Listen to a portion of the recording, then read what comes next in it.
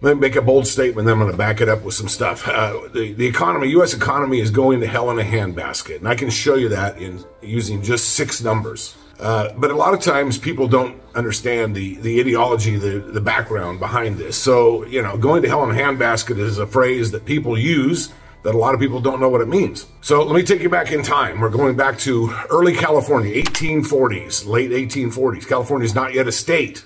It is basically a province of Mexico, half claimed by the United States, half claimed by the Mexican government, which is now independent from Spain. We have just discovered here in Northern California gold. It's become, over the last couple of years, a real deal. People have been coming from all over the world to mine gold. And primarily the heavy mining, the heavy portion of all of that work was done by imported Chinese laborers. They brought basically slaves in from China, and they had them do the hard pick and axe work, the hard drilling in the ground. And a lot of times what they did was drill holes in the sides of mountains, and large enough holes that they could put a man in there. They literally would take one of these Chinese laborers with a big pile of dynamite, and they would send them in a basket, a small woven basket, down the hole with instructions to when they got to the bottom of it, they were to light the dynamite and then get the heck out of there. And they were pulled back out by other laborers. Unfortunately, a lot of times, the other laborers were so scared that they were standing on top and it would take too long to bring the man in the hole back out. They would run, and the guy in the hole, probably 50% of the time, was killed in the explosion. And that became known as going to hell in a handbasket. You're going to go down that hole, and you may not come back up. If you look at Merriam-Webster dictionary today, it's defined as a situation that's rapidly deteriorating, or that you are set firmly on a course for your own destruction. And that's what I'm saying. The U.S. government is putting us in a position. That's what we're headed for. Now, let me tell you about the 6 numbers that can back this up. There are 6 things that you guys need to be aware of. We'll kind of walk down through them slowly, and I'll explain how they're important.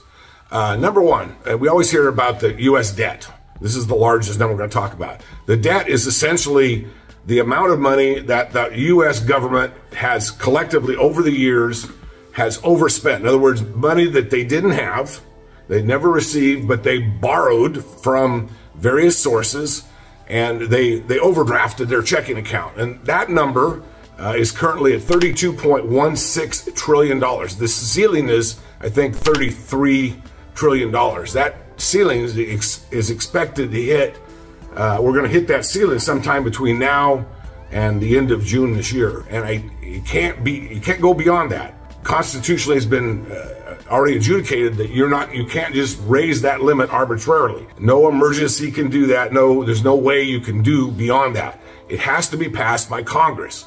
It is not likely to be increased because of the Republicans controlling the House of Representatives. Now, they will increase it, but only if it's matched by accompanying relief, the relief coming in the form of reduced expenses in the budget. So I don't expect you're going to see that thing happen. We saw this happen one time before during the Reagan administration, where he refused to sign off on a new budget, forced the government to shut down. They had to let a lot of government employees go, that type of thing. Unfortunately, now the biggest expense is not employees, it's not Social Security, it's not even defense spending like it was during the Reagan administration. It's paying the interest on our debt. It's paying the interest on that $33 trillion approximately. Just to give you a sense of how big that number is, because it sounds like a big number, but you really don't know it until you look at it.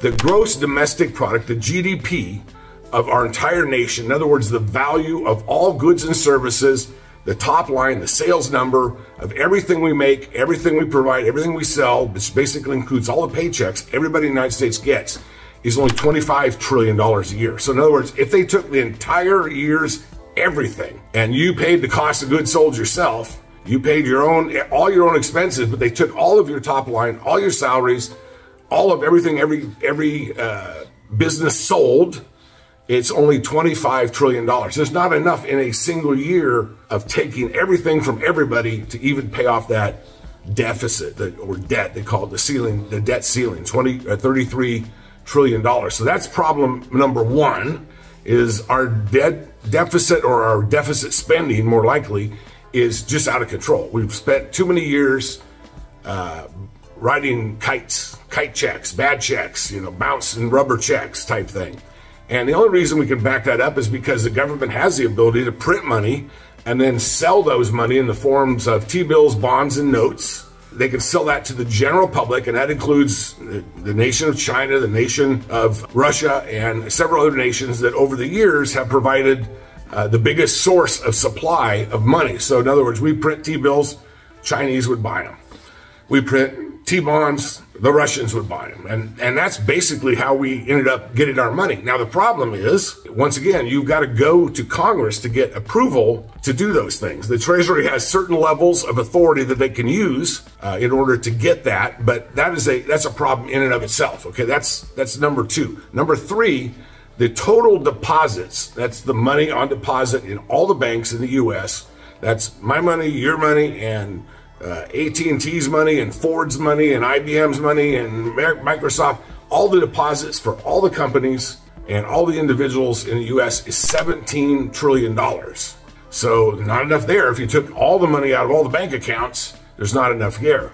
On top of that, of the $17 trillion, $7 trillion is not covered by FDIC. In other words, it's uninsured deposits. This is what happened at Silicon Valley Bank, SVB, a couple of weeks ago when they went broke. They had a huge amount of their deposits were above the $250,000 limit, and there was all this social media flurry about the bank was going out of business, whether they were or they won't. They did, and everybody ran to the bank. It's an old-fashioned bank run, and they wanted their money out. Now, if it was like it was on This Is a Wonderful Life, back in the 1930s or 40s when they made this movie, and they'd go up to the counter and ask George Bailey, I just need $25 to get by and all that, leave the rest of the $200 in there. That's not what happened. People had windows on their own computers. They could take their own money out, and the smart ones, the big ones, the folks that had billions in there were the first ones that took their money out. In fact, about $1 billion was withdrawn just in the first few minutes of that bank run. And overall, there was enough pulled out that the bank had to sell the T-bills, bonds, and notes that they were holding at a deep discount to come up with cash to pay all of those depositors who were asking for their money. Now, remember, the bank's obligated to pay the whole thing, not just the $10 trillion that is insured, but the whole thing, the whole $17 trillion. And within minutes, the FDIC had to come in and seize the bank and shut them down because they were out of business. They had to sell all their assets, all of their stock, all of the bonds, all the things they held of the U.S. governments at a discount, and they were upside down. They technically had no more solvency. They were negative net worth. That brings us to the last two numbers, and this is where the big problem is. The banks today have a total net worth, equity, whatever you want to call it, their value is $2.1 trillion. 2.1 trillion. So that's what the banks are collectively worth. That's B of A, Wells Fargo, Silicon Valley Bank. All the banks in the United States have a net equity, a balance sheet net worth of $2.1 trillion. Unfortunately, they also have $1.7 trillion of unrealized losses. Now, banks have a different type of accounting than the rest of us do. If you invest in stocks, you know how the deal works. At the end of the year, you've got like a true-up period where you go calculate how much you made or lost, and then you report that on your tax return. Even if you didn't liquidate that asset, you have to pay tax on the value at the end of the year. The banks don't have to do that. The banks don't do what's called mark to market. The banks are allowed to keep on their books the value of those assets until and unless they sell them. And this is what happened once again at Silicon Valley Bank. They had assets, but they had more liabilities than they had assets because they may have bought, let's say, $10 billion of U.S. treasuries, but because they had to sell them quick, they only got $6 billion for them. So they had an immediate $4 billion loss. And that's what's happening today at every bank in the U.S. Remember, the whole banking system, $2.1 trillion, that's their value, but they have unrealized losses on their balance sheet of $1.7 trillion. The difference, $400 billion. That's the only thing standing between us and a repeat of the Great Recession, or Great Depression, actually, in the 1930s when everybody was on soup lines. $400 billion, which is nothing, because just to solve the problem 2 weekends ago, the U.S. government the Fed printed $300 billion to solve that problem. So, you know, we're that close to, as an economy, going upside down. The Fed is insistent on pushing their issue of making sure we bring inflation from up here down here at all costs. The rest of the market, the rest of the economy is betting that they won't play chicken. They've got this revolver to their own head, which is to our head, and they're threatening to pull it. And the stock market, all the investors out there saying, go ahead, do it, because we're all going to be screwed when that happens. So I think there's going to have to be something done with the Fed. I think they're going to have to make a big reverse course sometime in the next 4 months. They insisted after they raised the rate 25 basis points last week that they were going to continue to raise. I don't think they're going to be able to. I think they're going to have to at least flatten it, if not go down, because that will turn the economy from a free fall at least to a leveling off and maybe going back up. And that's what we have to have right now. We need growth. We don't need the economy for $400 billion going upside down where every bank is broke, because the U.S. government can't print that $10 trillion shortage or the $7 trillion shortage. They can't print that much money. It's not, I mean, physically, could they do it? Yeah. But it would mean a McDonald's, a dollar value meal would go from $1 to $6. And it would be like that across the board. Everything would be hyperinflated. You'd have 100% per month inflation or more. Money essentially be worthless. It would be going back to the Wehrmacht era of the 1920s in Germany, where you see these pictures of them. But literally, the Germans going through the streets of Munich carrying barrels of cash, of German Deutschmarks, in order to buy one loaf of bread. And that's how that economy was, and that's what brought Hitler to power. And I'm not saying that that would happen in this country, but we are that close to that much stupidity. So for those of you who have the temerity and the wherewithal to contact your congressman, put pressure on them. U.S. senators for your state, put pressure on them. Any elected representative, put pressure on them and say, no, we want interest rates brought down. Now, because the rest of the market out there, the stockbrokers, the stock market, you know, all the money people, all of the hedge fund managers, because everybody's putting so much pressure and nobody believes that the Fed's going to actually pull the gun and shoot themselves. The short-term interest rates, in other words, the 3 to 6 month, the 1 year, the 2 year, and even the 10-year numbers have dropped a lot. So in other words, money is cheaper, even though the Fed raised their discount rate. The rest of the money supply and the bases upon which mortgages are built, which is primarily the 10-year T-bill, has come down. And it's come down 75 basis points in the last couple of weeks. So that's going to make mortgages cheaper. It's going to make our business a lot better in the short term.